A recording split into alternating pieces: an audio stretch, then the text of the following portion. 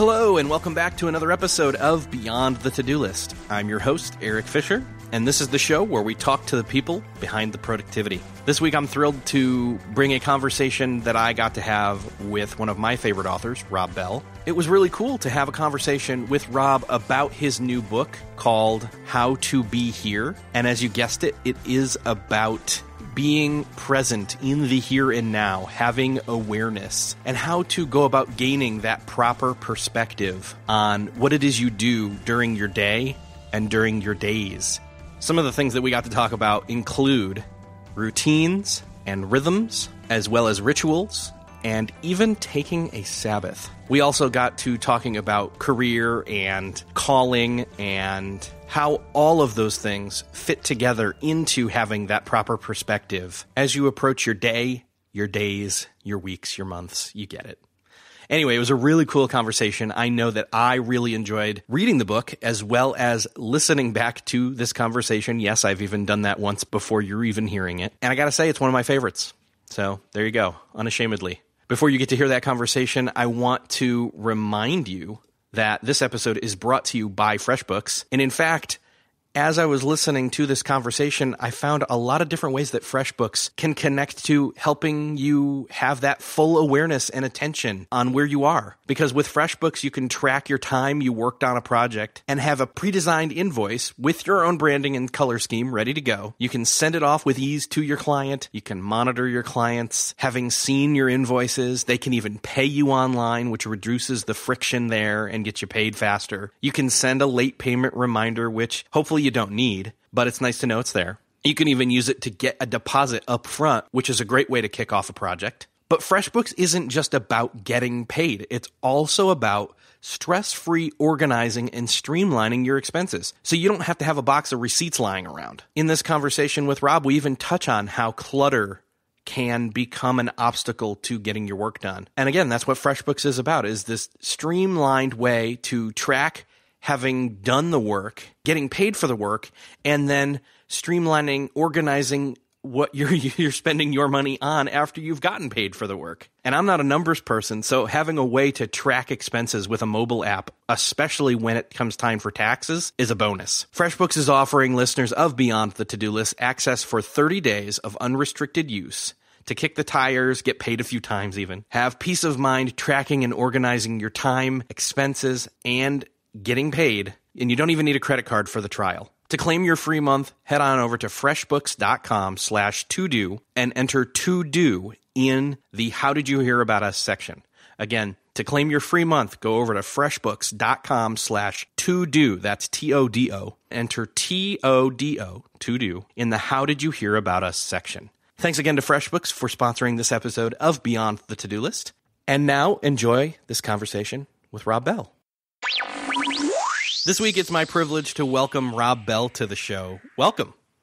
It's great to be with you. Okay, it's working now. We've been having Skype issues, and now they're gone. So, inside joke for inside joke for Rob and myself. But and I won't even edit this. But anyway, Rob, I've been following you for years and years, and randomly, I think I saw that you were giving away your novel on Instagram. And it said, sign up for the newsletter. And I'm like, oh, that's a good idea. So I did. And then I got this email, and it was the story, you telling a truncated version of the story of your head injury from the summer of 2000. And as I'm reading it, it's sitting there in the coffee shop, I'm fascinated. And then you expand upon it in the new book. And I just thought, wow, it was almost like having a superpower. Oh, I have been doing interviews. What are we at? End of June, since February, and nobody has used the word superpower. It's like the head injury was you're being bit by the radioactive spider in a way. Oh my, you're piling it on. I love it. It oddly did feel, obviously people who take hallucinogenics and lots of different drug trips, people talk about having access to that which they previously didn't have access to.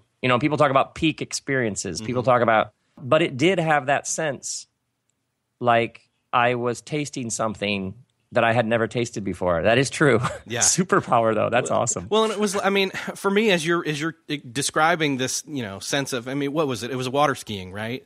Yeah. And it was just, you hit your head with water too hard which is a really weird doing thing flips, to say. Yeah. flips on a wakeboard, and I just kept over-rotating, flip after flip after flip, landing on the back of my head. Then I'd get up and I'd flip again and hit my back of my head, and eventually I didn't know what day of the week it was, and they got me in the boat, and I was just out of it.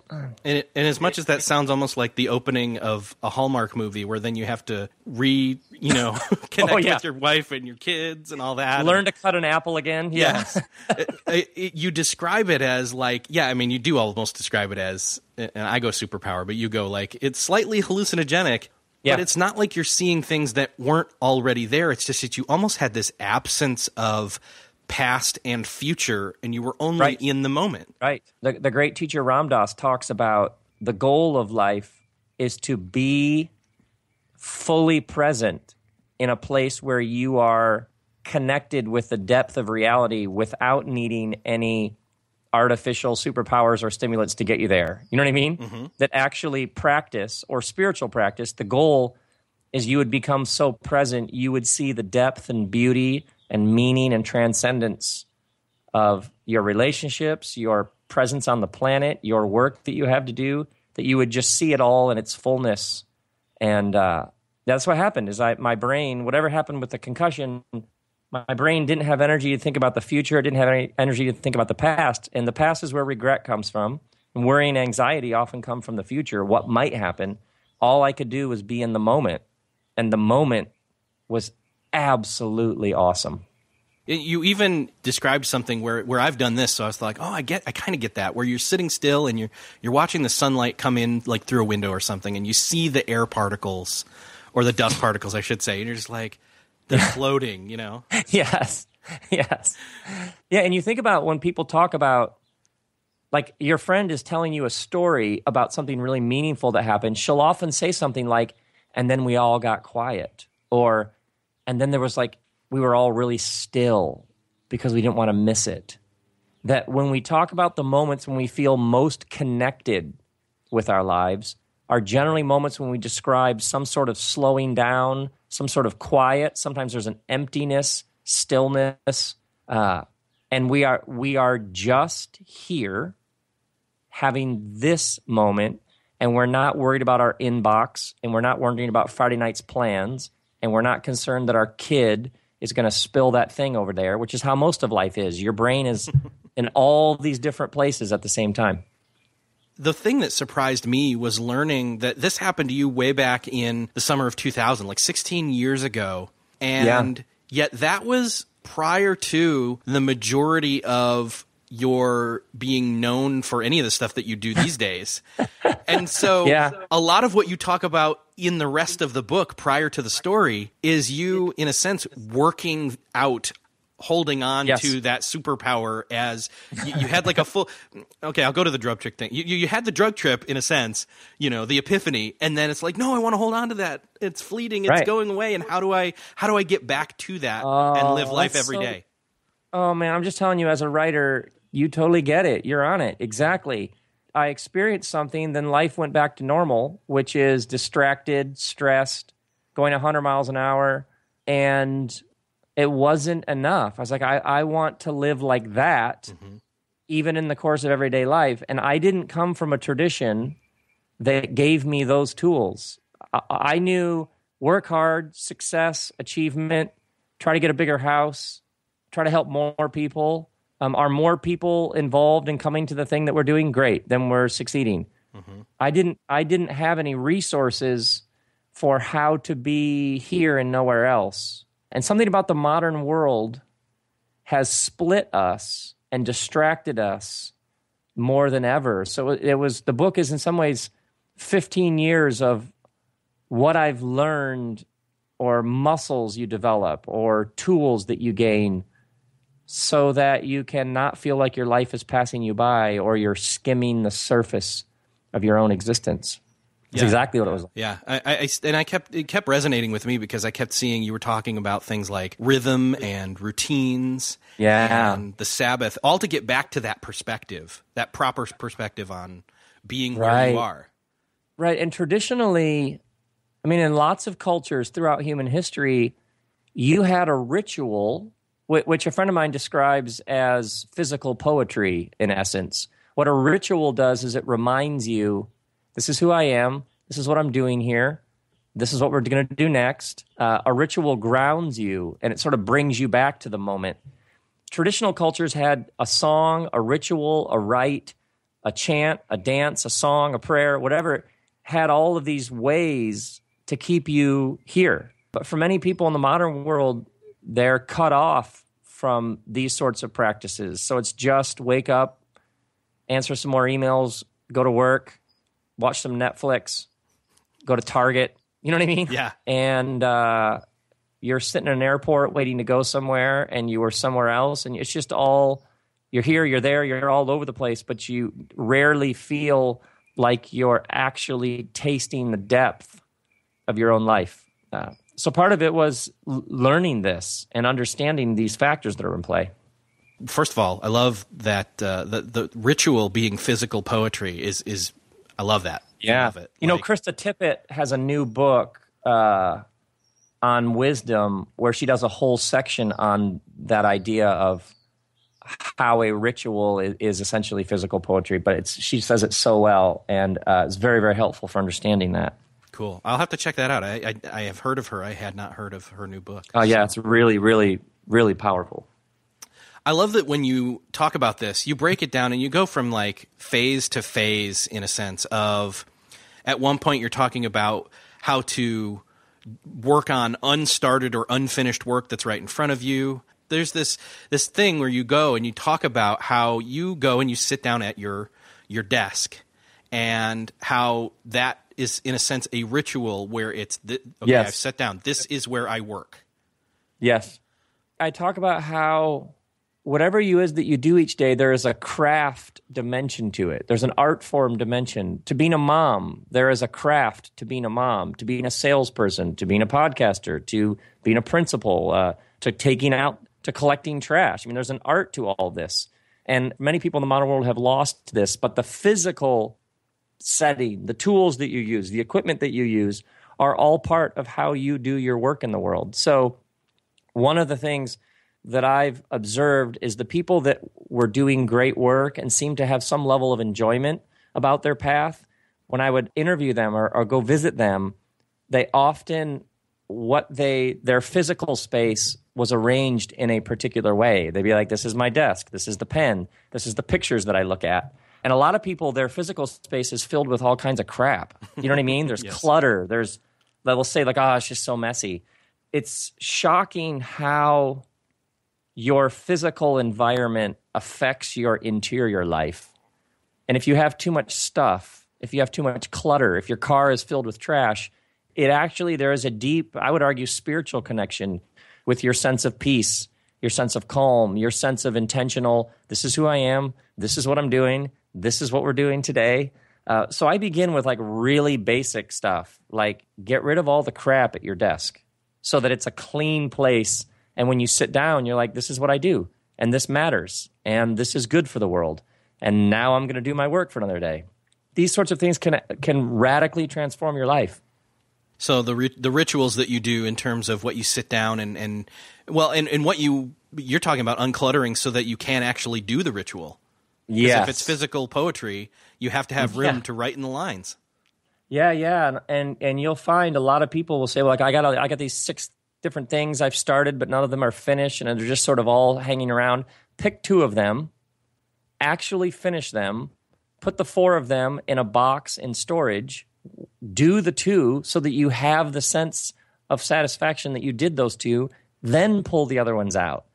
Otherwise, it's just a hairball. It's just a hairball of stuff that you'd like to do that gives you all this guilt and shame, but you don't feel like you're actually making progress. And for a lot of people, you have to break it down.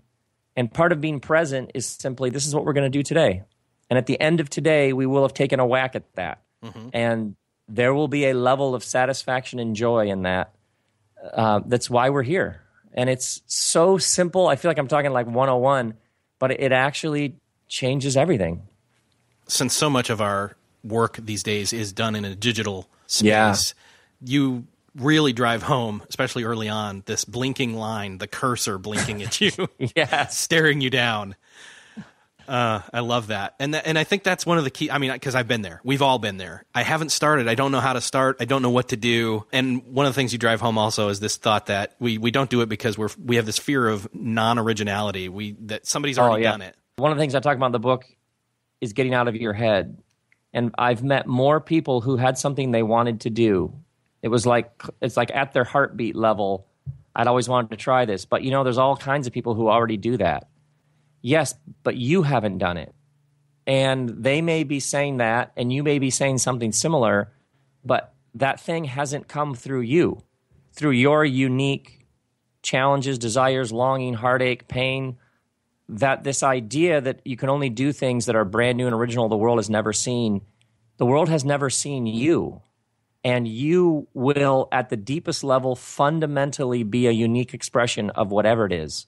So people are like, well, there's lots of school teachers out there. Yeah, but you haven't done that. And when you do it, you will bring your own uniqueness to it. So a lot of the reasons why people are stuck in their lives, it's important to get out of your own head. Who you aren't isn't interesting. Your friend who seems to have more energy and be smarter and have more money, not interesting when it comes to you and your path. That a lot of these head games get in the way of people finding their path. One of the things you talk about is dropping this word just and having something that gets you out of bed in the morning. I love that because I don't really struggle with getting out of the bed in the morning, really. I like doing that. But at the same time, like, I've catch myself saying the word, yeah, I just got to do this or I just got to do that. And that's just so, like, self-defeating in a, like, right. Like a self-fulfilling prophecy type way.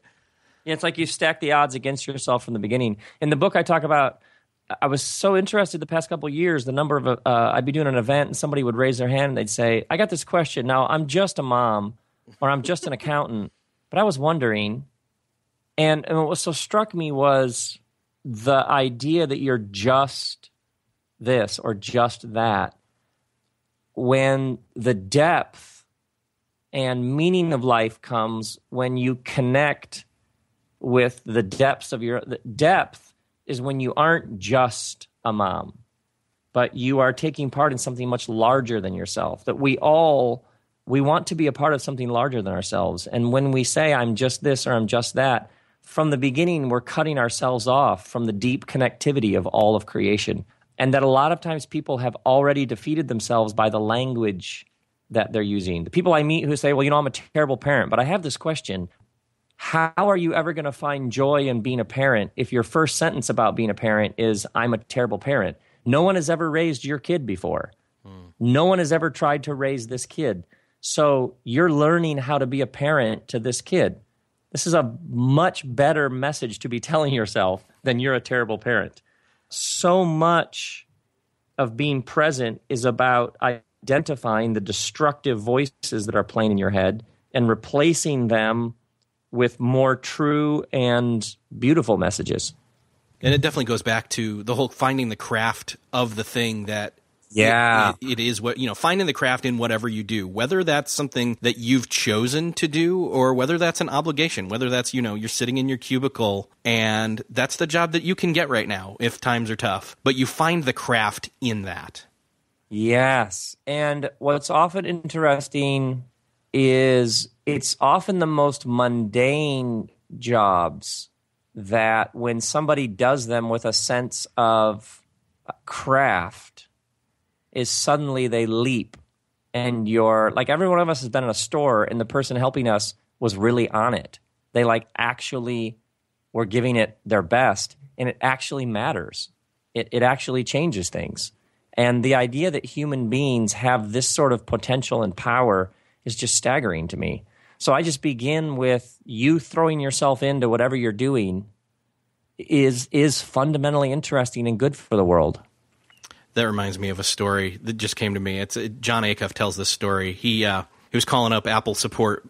Something was broken in his iTunes, and he's talking to this woman who's up in her late 40s, early 50s or something. And he says, so why are you doing this job? I mean, is this your I don't know how the conversation got to that point, but basically she expresses, I love talking to people every day, and I get to learn so much about how to figure stuff out and troubleshoot. Oh, so good. And it's a call center person.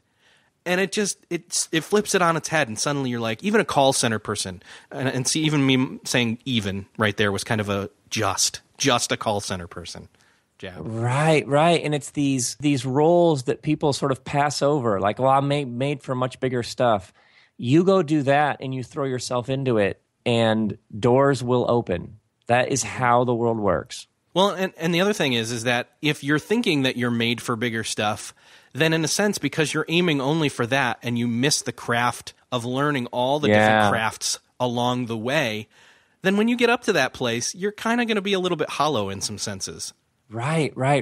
Well said. Very well said. Thank you. So, and I think the other thing is that, and I haven't even touched on this word. I've got it written down here. I'm trying to figure out how you pronounce it. Is it ikigai? Ikigai. And so the Japanese word ikigai is this finding this joy in everything you do, but that's a oversimplification of what that means. The Japanese have this word that sort of means that which gets you out of bed in the morning. Sometimes it's translated reason for being. That your ikigai is what gets you out of bed in the morning. It's your sense that you have a meaningful contribution to make. And what I find really interesting is your ikigai may shift over the course of your days. For some people, it's like you go to college, you get trained, you get to do something, and you do that for the rest of your life. But I don't know anybody who's done the exact same thing the whole time. And maybe if people loosened their attachment to doing this thing every day for the rest of my life and thought of it as a bit more fluid, like you're doing this now, and then that season may end, and you may do something else. Somebody near you may become very sick and you need to take care of them. The economy may shift and the thing that you're doing may be not needed anymore, so you go do something else. If the whole thing is thought of in much more fluid and adventurous terms, your life is an adventure that you get to go on. So what are you going to do for this season? And then what are you going to do in the next season? It's just a much, much better way to think about the whole thing. And the Japanese, of course, the assumption is that your ikigai will take a lot of work. It will be a never-ending process that you are working through. Because I meet more people who are like, I want to get this figured out so that I can relax and sort of cruise. But that's not actually how life works. And it's kind of this struggle between there's nothing else harder than doing that or easier than doing that. Yes. It's both exhausting and exhilarating all at the same time. And that whole idea of like, okay, I'm going to pick this thing, and it's what I'm going to do for the rest of my life, like the fallacy of I'm going to pick my college major. That's what this is my career for the rest of my life. Right. So podcasting, you're doing this now, and I'm doing this now, but podcasting didn't exist when either of us were in college. I know, so that bizarre. was not an option. Right, and overnight, it feels like this medium appeared that you can sit at your desk and talk to people all over the world for free. I mean, that is, if we'd have described this to us 10 years ago, 15 years ago, we would have been like, what? That is amazing. $100 microphone? You can do that? Incredible. Yeah. And I think that just moving forward, again, if we're going to be shifting from thing to thing to thing because circumstances change and we grow and we change, then again, that's just another reason to look back or look at every time you're in a circumstance right now, or even an opportunity is a better way to maybe spin it, is looking at it from that craft angle. And you even go into talking about craft versus success and how we really have this idea of, oh, this is the thing I want to be really, really good at, but going at it for the angle of being good at to be good at it versus being good at it to get paid to do it. And I don't think success and craft are like mutually exclusive, but it depends on your definition of success, right? I try to make success sort of this inflated, overgrown, bloated thing. That's just basically the problem with, I use like capital S in the book, is when you tell yourself, I will have joy when I get that money, when I have that level of success, when the company is that big, when I accomplish those things. And the problem is what ends up happening is the joy is always just up ahead in the road. When I get this. And oftentimes what happens is there's this existential thud when you get the thing that you have been working for the whole time and it doesn't deliver what it was supposed to. And what I kept observing over the years is the people that I most admired, when I would ask them about their work, what they would talk about is this sense of craft, this humbling sense that they were just taking another shot at it, another day to do this work, and that the joy was actually in the gift of getting to do the work. It was in the opportunity to even do this. That success has this, what more can I get? And craft has this, can you believe I get to do this? Yeah, I love it. There's a group of people out there, entrepreneurs, where they want to sink all their time and effort into creating a something and then hoping to make their mark on the world in a sense. They're the kind of adventurous people that, and some listen to this show, but all your listeners, everyone is. You had something where you already had, like, everything was steady. You're doing things normally. You're going about your job and jobs, and you. In the meantime, you're doing this thing. You're creating this thing with Dickie. With Dickie Lives. And it's not like you went out and I won't tell the story what that is, but it's, basically a side project where you're making a cartoon from stories you were talking to your kids about. And yeah, there's always a side project. Yes. And the thing is that it's not like you put the pressure on that. Like, you didn't mortgage your home in order to make Dickie Lives work, I didn't, although I have lost insane amounts of money trying things that no one's ever heard about. So where's the balance there with that then? Where's the balance of finding the joy that your Akagi gives you with the idea of doing that thing for a living? Oh, yeah. That's sometimes people have this love of something and their first thought is, if I could just do that for my job, that would be the ultimate. But the problem is, that thing that you love, if you did it for your job, that thing may not be able to bear paycheck kind of weight. You may actually hate that thing if you had to do it. If you had to play golf and win, it might suddenly not be as fun. It might actually be a job. So I always, when talking about a Ikigai, calling, vocation, path, job, career, etc., I think it's always important to remember, sometimes you just need a job, just a crap job, but that it makes money to put food on the table so you can do the other thing, and the other thing then can be free. It doesn't have any weight.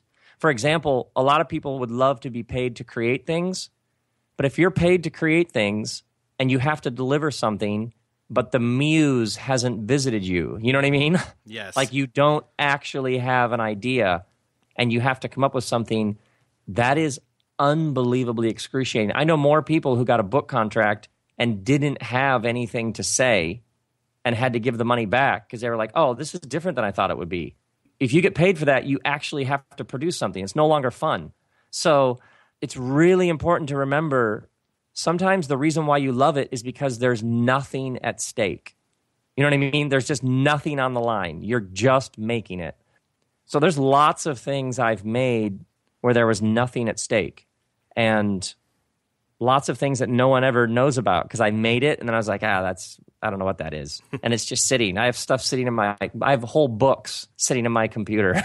I have so many things I've made that are like, I don't know what that is. That novel that I released last fall sat in my computer for 5 years. It just sat there. So I was like, I don't know what to do with this. And then eventually I was like, why not? I should just give it away for free. What I'm getting at here is, as far as balance, I have no idea. I have no idea where the balance is, other than there may not be a balance, to be honest. Yeah, I don't know if balance is the question. The question is, you have some basic bills that need to be paid, so let's start there, because if those aren't taken care of, the amount of stress that you'll be living with, you know what I mean? It's not worth it. It turns that cursor, that blinking line, into an even more stressful situation. Right. Panic. So sometimes I actually think calling is overrated and curiosity is underrated. So what are you curious about? What's the thing that you think, I'd like to try that? I'd like to see what that is. And what space do you have in your life to pursue that curiosity? And sometimes you have more than others. I have 3 kids that are still at home. So I have some work I can do, but then I have a response. I'm here. I'm home. Yeah. I'm not out much. If I travel somewhere, I fly there, do my thing, and fly home. because tonight's dinner, we're watching basketball, we're going swimming, we're walking the dog, we're doing homework. You know what I mean? Like, I got some stuff I got to do. So part of it is and then how much space do you have in your life where you can pursue that? And it may turn into more, it may not, but you'll be alive. You'll be trying something. And that's sometimes just one little thing that you're working on is all it takes to feel more alive. That's awesome. Kind of in a winding down here, ironically so, let's talk a little bit about how integrating the Sabbath into your week can also help you gain back or gain for the first time some of that much-needed perspective. Yes. Sabbath is an ancient practice rooted in a belief that the universe lives according to rhythm. So you have day and night, inhale, exhale. Your body has sympathetic, parasympathetic. Cells are dying. New cells are being born, 300 million every hour. You have winter, spring, summer, fall. Everything is at some level a sine wave, S-I-N-E, like from math class. Up, down, up. There is a rhythm built in to creation. And if you go every day, all day, never off, phone always on, always working, always going, always answering emails, always answering texts, and never take a break, you are violating the fundamental rhythms of creation. And so for thousands of years, people have understood that a rhythm of work and rest and play, sleep, and then being awake, like these rhythms, if you violate them, you always pay. You wouldn't believe the number of people I've talked to who have great despair. Like, what's the point? I'm burned out. I just find myself sort of gliding through a day, not really into it, depressed. You wouldn't believe how many people I will just ask them, what day a week are you not working, where you just do things that feed your soul? You wouldn't believe how often people will say, I don't know what you're talking about.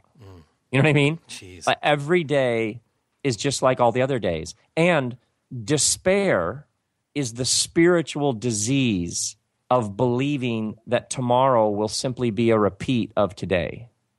Despair is when you look into the future and all you see is an endless repeat of this. And so often what we need to be liberated from is despair. And that's what happens when all of a sudden you realize tomorrow could be different. And one of the ways that you practice this, and for many people who would just say, I'm cynical, I'm pessimistic, I don't have hope, I'm kind of bummed about everything, take a day a week and treat it different than all the other days. Turn off your cell phone. Ask the question, what feeds your soul? Go do that. I mean, there's obviously thousands of years of witness to this. It's shocking how much it can transform your life. It's just unbelievable. So that's where in the book I talk about Sabbath is just living with rhythm. For me, as soon as I started practicing one day different than the others, I began to get so much more done in so much less time. It was revolutionary for me. I love even how you take what you found in that one day off and you take it back into the week where you've got like a rhythm of the day where, for example, I know you say you've got in the morning you're creating, in the afternoon you're doing admin type work, and in the evening, done. No more work. Yeah, I don't, other than occasional something here or there, the rhythm of a day, it can change everything. It can really, I can't recommend it enough. Awesome. Rob, it's been so awesome talking with you. We could go for another hour, but we're not going to. You're going to have to come back on the show, and we'll go deeper into all these and other topics. So, great talking to you. The book is How to Be Here by Rob Bell. And where can people find that? And I want them to go listen to your show, by the way. So where can we find that as well? Robcast is on iTunes, the Robcast. And then at robbell.com. I'm on tour now the rest of the year, so I'm all over the place. I'm probably coming to your city at some point. So all that's at robbell.com. And then I do shows at a comedy club here in Largo and L.A., and then they can get the book, past books, tour films, everything. Past episodes of my podcast is all at robbell.com. Awesome. Rob, thank you so much for being here with me now. It's a pleasure and great questions. Really great questions. I enjoyed it. I really hope that you maybe even hit pause here or, finish listening to what I'm saying first, but then hit pause or hit rewind. Go back to the beginning of this episode now that you've heard the entire episode in its full context, and go back and listen again, because I know that I did. For real. Because I'm not just a podcaster. I use podcasting as a learning mechanism myself. And I really enjoyed this conversation. I am going to start to implement some of the things that I talked to Rob about, such as having daily rhythms and routines, and especially practicing these things like a Sabbath that will continue to shape and reshape my perspective moving forward on how I spend my time and how I look at the work that I do and how I go about doing it. And I hope you do the same. I hope that you take the time to pause and reflect and think deeply on this subject about being where you are, being here now. I want to say thank you to FreshBooks for supporting this episode of Beyond the To-Do List. Again, you can go grab that quick and easy way to stress-free, get paid, track your time, organize your expenses, and much more, all in one at freshbooks.com/to-do, and enter to-do in the How Did You Hear About Us section. Thanks again to FreshBooks for sponsoring this episode of Beyond the To-Do List. Thanks again for listening. I hope you got something awesome out of this episode. Let me know. You can hit me up on twitter.com/Erik with a K, the letter J, FISHER, or go to the show notes for this episode, which you can find at beyondthetodolist.com/139. Thanks again. I will see you next episode.